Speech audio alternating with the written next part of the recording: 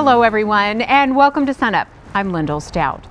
Ranchers in Woods County are doing their best right now to manage their cattle operations after the massive wildfire that burned nearly 400,000 acres last week in Oklahoma and Kansas. We'll take you there in just a moment. But first, we want to get an update on Oklahoma's winter crops. We begin with our Extension small grain specialist, Jeff Edwards. Overall, the Oklahoma wheat crop is in decent shape right now.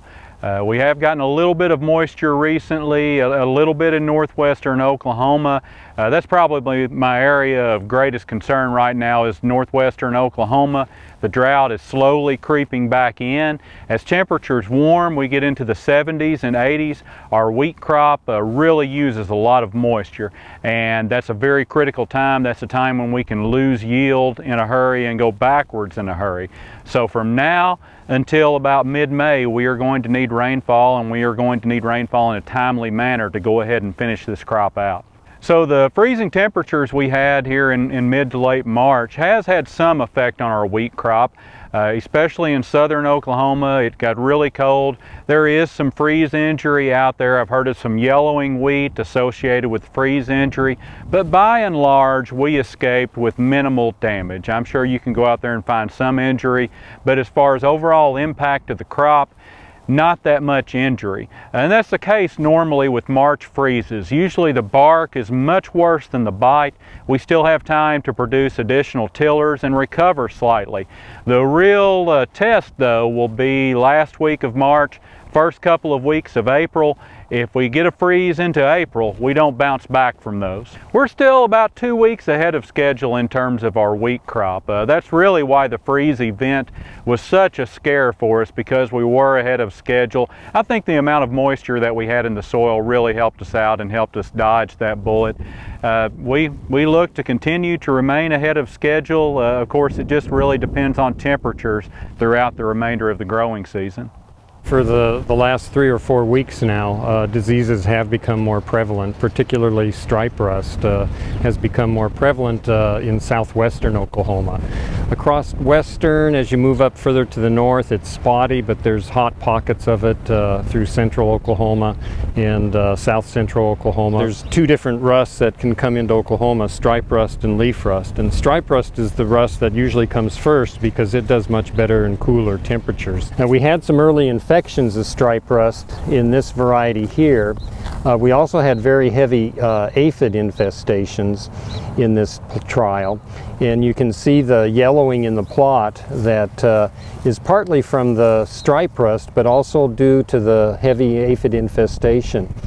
For the foliar diseases, there's fungicides that can be used, but the fungicides, you want to make sure that you put them on early enough, sufficiently early, that you're protecting the yield and the test weight that you have there, because a fungicide cannot bring that back. You have to have it on there before the disease gets very severe on the crops.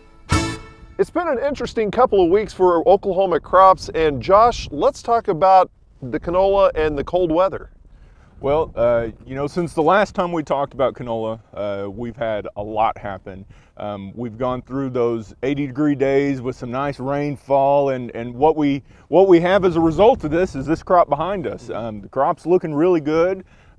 It's quite a bit ahead of schedule. We're still looking at a couple weeks ahead of schedule for many parts of the state, and what it ended up is us being this far ahead of schedule in the freeze this last weekend. And there were quite a few areas of the state that were really cold and stayed cold for 20 to 30 hours, which can do a number on canola.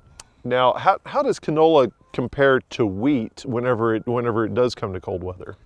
Well, since canola is considered indeterminate, which means that it still has a lot of growth left to it, compared to what you're looking at here. If you take a look at this canola plant we have here, we see that we have just a couple of flowers out, we have all these buds, and we have the potential to even put on more buds. And so this is what we're talking about by this indeterminate nature, which means that essentially that it has more buds than it has on it right now. That way, if we froze this entire stalk off, we still have potential to still make a crop. Now, it's flowering right now across Oklahoma. Is that affecting, or excuse me, is that affected by the cold weather? It is. The flowers are essentially the most sensitive part, or as we're talking right now, they're the sensitive part that we're worrying about. Depending on what guys across Oklahoma experienced. A lot of times with these really cold weather that stayed there for a couple of hours, we've probably lost the flowers that were there at that point in time. However, you see this stalk, if you will, is typical of what most guys are probably seeing. Is if they came out on Monday or Tuesday, these heads were drooped over and they looked like they were just really miserable. But you see now, it's Thursday, we've had a couple of days of 70, 80 degree weather. It's perked right back up. The stem is nice and firm. You need to look through the stem to make sure that it's not soft. When we start looking at those soft stems, that's kind of dead tissue, and that's kind of what we're worried about. But we have even the top part of the plant is nice and firm. It's going to keep going again. Now we have the potential for another freeze this weekend, and this kind of trend is what we don't want to see with canola is freezing weather, growing again, freezing weather, growing again, freezing weather. We don't want to see that with canola. We want to see, if we have to go through a freeze at this time of year, one freeze, and then let's get back to growing the crop out. You don't even want to start saying snow or ice storms, but if we can get by without them, we'll be in a good spot. Okay, thank you much, Josh Lofton, Cropping Systems Specialist here at Oklahoma State University.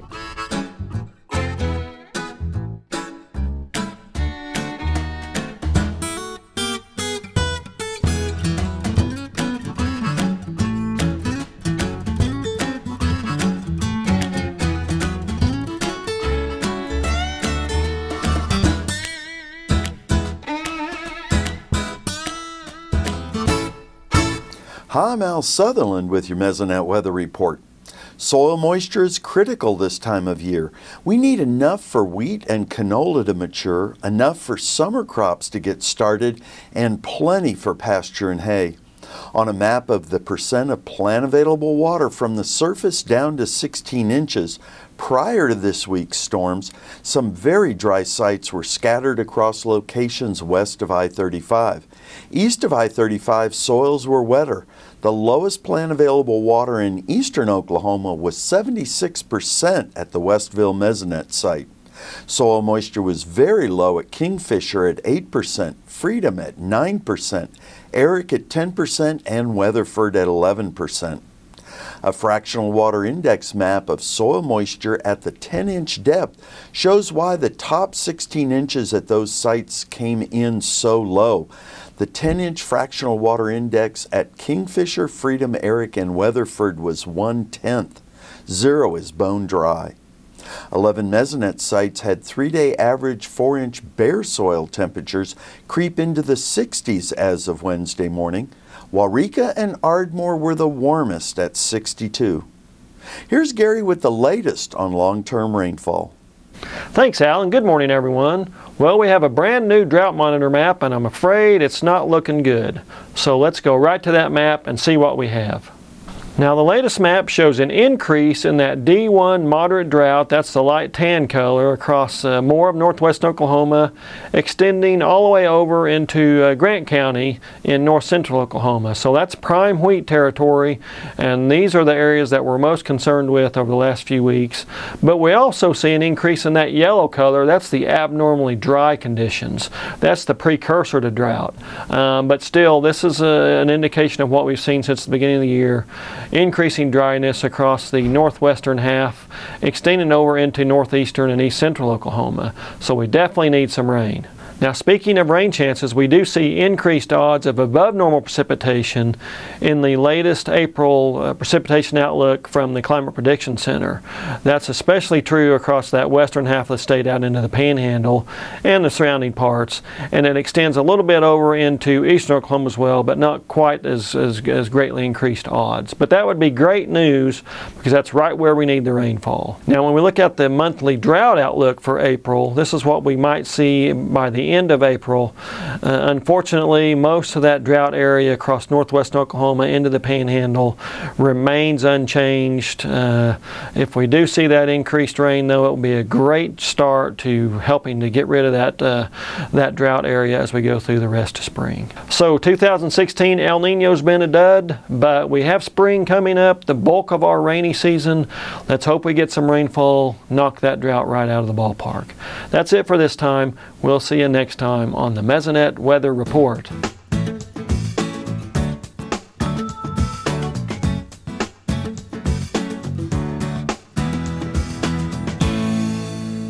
Wheat prices have been down this last week. Kim, what is going on? Well, the futures markets, you know, they lost about 16 cents on Wednesday. The basis was down a nickel, so we lost 21 cents on that single day. Earlier in the week and late last week, depending on location, we lost another nickel. So we've really lost about 26 cents off the top of this market. And we lost that 26 cents right in front of USDA's reports. What is in that report? Well, if you look at the stocks report on wheat, they had the stocks at 1.37 billion bushels. The analysts were predicting 1.366, so that's right on line there. Shouldn't be much impact, but that is significantly higher than last year's 1.14 billion. You look at corn, the report said 7.81 billion bushels in storage. Analysts had it at 7.82. No impact there, and again higher than last year. Perspective plantings, what we're expected to put in the ground. All winter wheat at 49.6 million acres. The analysts thought it would be 51.7. I think that's positive price-wise, especially as we look out to harvest. But it is 9% or more less than last year's 54.6. Corn planted acres, 93.6 million acres. Analysts thought it'd be 90.1. That's big time negative for corn, and 88 million acres last year, so significantly higher. Cotton producers, 9.56 million. The analysts thought 9.4, so bad news for cotton there, and that's compared to about 8.6 last year. Let's talk about the condition of the crops across Oklahoma right now. Well, if you look at the winter wheat crop, of course, the last couple of weeks we've been worried about that freeze. The market, essentially no reaction at all to it. The crop conditions reports come out, dropped 1% on the good to very good. So essentially, like we was talking about, a non-event. If you look at this year's condition to last year, we got last year we had 15% poor to very poor. This year it's 3%. Last year we had 44% good to excellent. This year it's 63%. So the crops in Oklahoma, Kansas is about the same, much better than last year. Texas is slightly better than last year, but they had a good crop last year. Let's talk about the price potential for this crop. Well, right now we're moving sideways. The information coming in as it is, the good news is we got less acres. The bad news, and it's not really bad news because we need product to sell, is that it's in good condition. So if we have some wheat, if we can lose it in a foreign market somewhere, then we can get some price increase. If we don't lose a foreign crop somewhere, prices are going to stay down in the $4 to $4.50 range as we go into the 2016-17 marketing year. Okay, thank you much. Kim Anderson, Grain Marketing Specialist here at Oklahoma State University.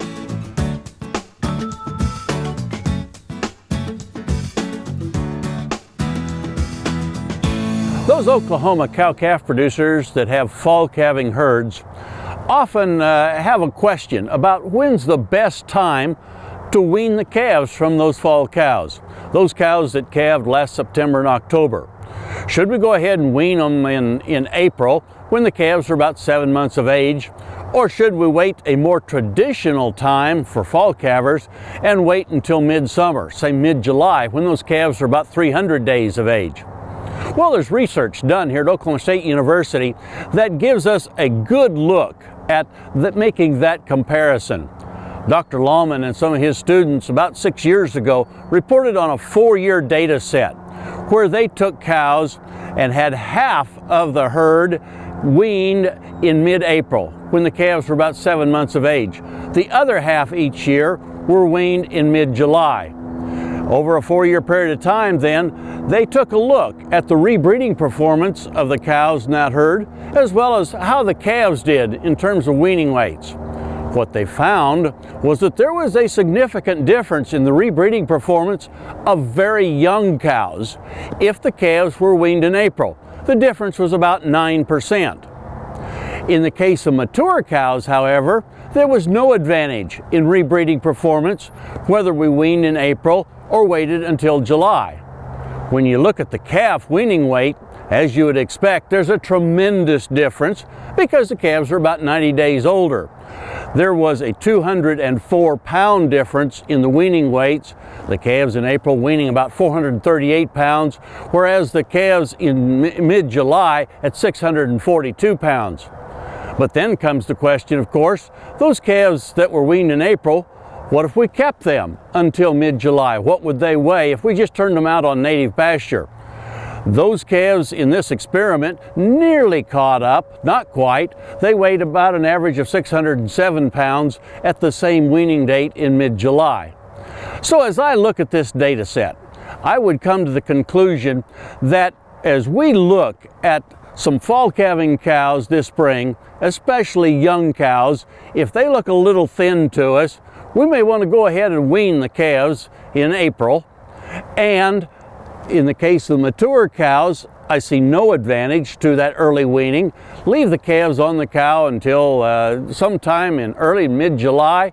60 days seems to be enough between weaning and the time that they're going to calve next fall for them to regain body condition and be ready to calve in good shape, and therefore go ahead and cycle, rebreed during the upcoming breeding season after that. So I think as we look at this data set, there may be different answers to the same question depending upon the age of the cow and the body condition of the cow, but I think this gives you some idea of what to expect if you wean in April or you wean in July with those fall calving cows.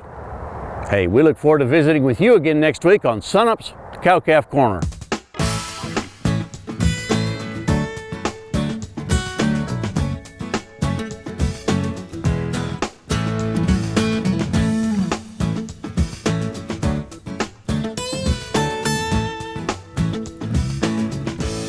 Sometimes sorting out expiration dates at the grocery store can be a bit of a challenge. To help us sort it all out, we're joined by Jim Brooks here at the Food and Ag Product Center. And Jim, let's just talk in general. What do the expiration dates of foods really mean? It's estimated that the average household throws away between $800 and $1,000 of food each year.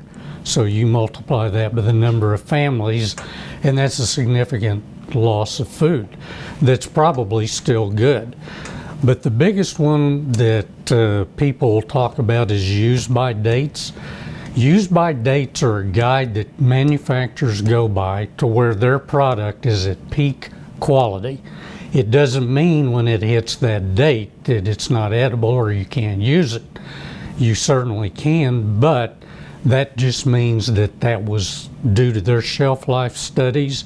That's about as long as the product was at its peak.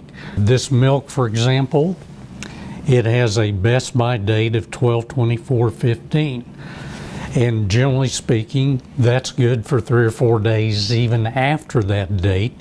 But the solids in the fat in milk will start to give it that aroma, and you can certainly tell when milk is no longer good. But it doesn't mean that you have to dispose of it if you've got one more bowl of cereal to fix. You just have to be smart about the dates and the quality of the product when you use it.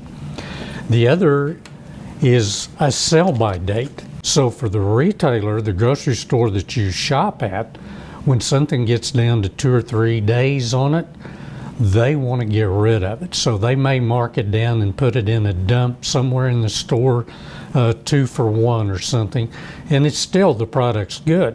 And if you buy it and you take it home, put it in the refrigerator, put it in the freezer till you're going to use it, doesn't mean it's bad. It's just, again, at the peak of its quality around that time. And then you have a best used by. This product is good, estimated for probably a year, 18 months. If I haven't used it by then, I probably won't, because that tells me that the testing on this put a date on it that it was good, so I'm probably not going to use it. Same thing on the olive oil that we have here. It has this best by date on it. So oils have a tendency to break down and become a little rancid after that date. So it's kind of like milk. You can smell it, you can taste a little bit of it, and you can tell if it's good or not. So all of those factors, the use by, the sell by, and best by, are an indication to give you an idea when you buy these products about what you can expect for them. Okay, good advice, Jim Brooks. Thanks a lot. You're welcome.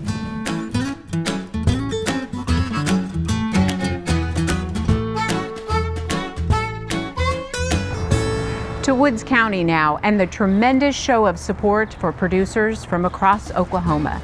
The newest member of the SUNUP team, Curtis Hare, has this part of the story. Time to haul hay. In the wake of tragedy and devastation, ranchers from across the state have banded together to provide much-needed help to those who have lost so much.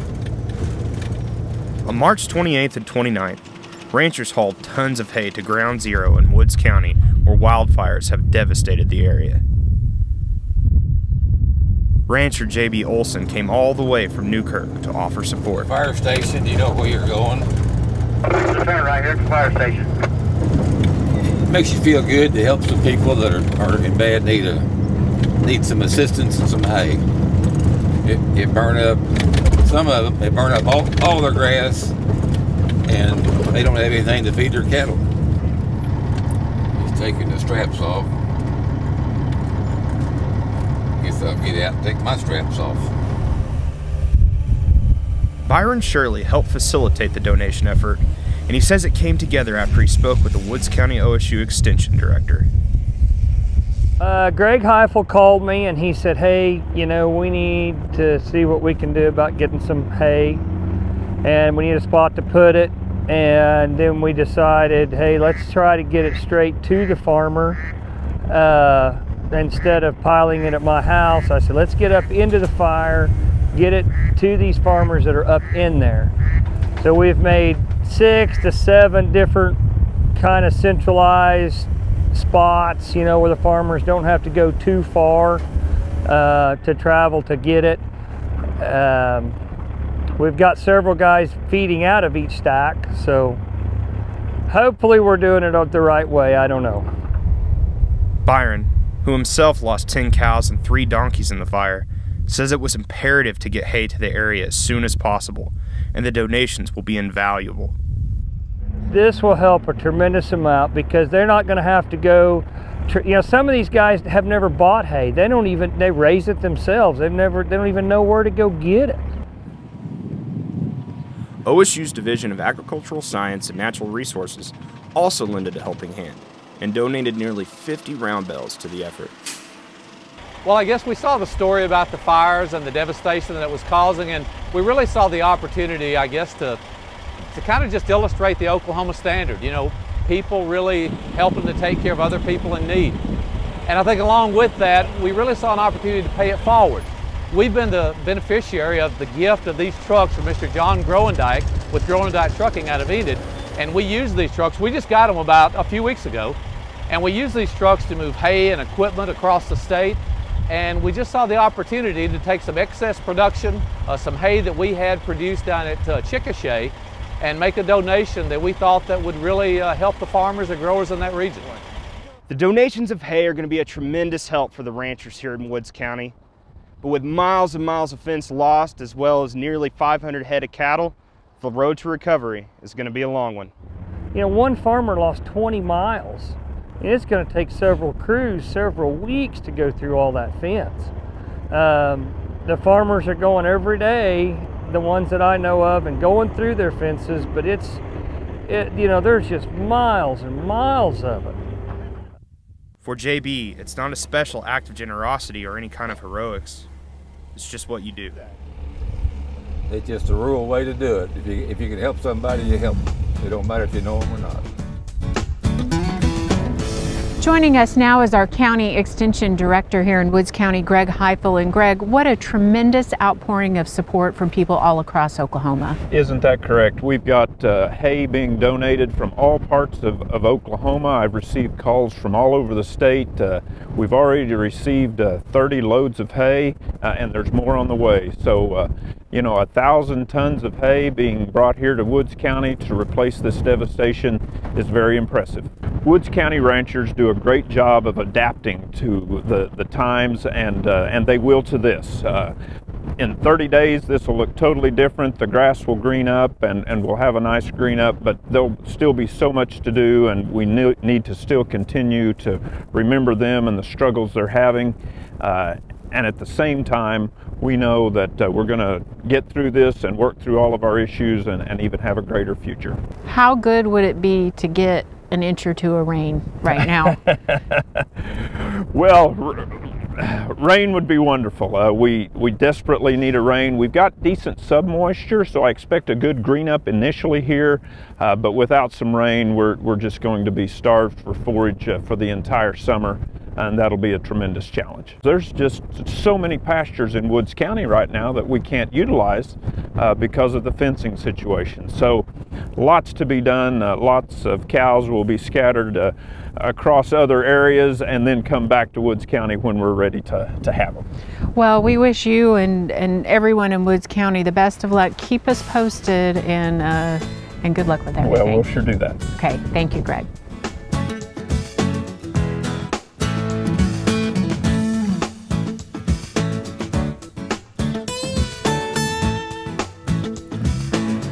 That'll do it for us this week. Remember, you can find us anytime online at sunup.okstate.edu and also follow us on YouTube and social media.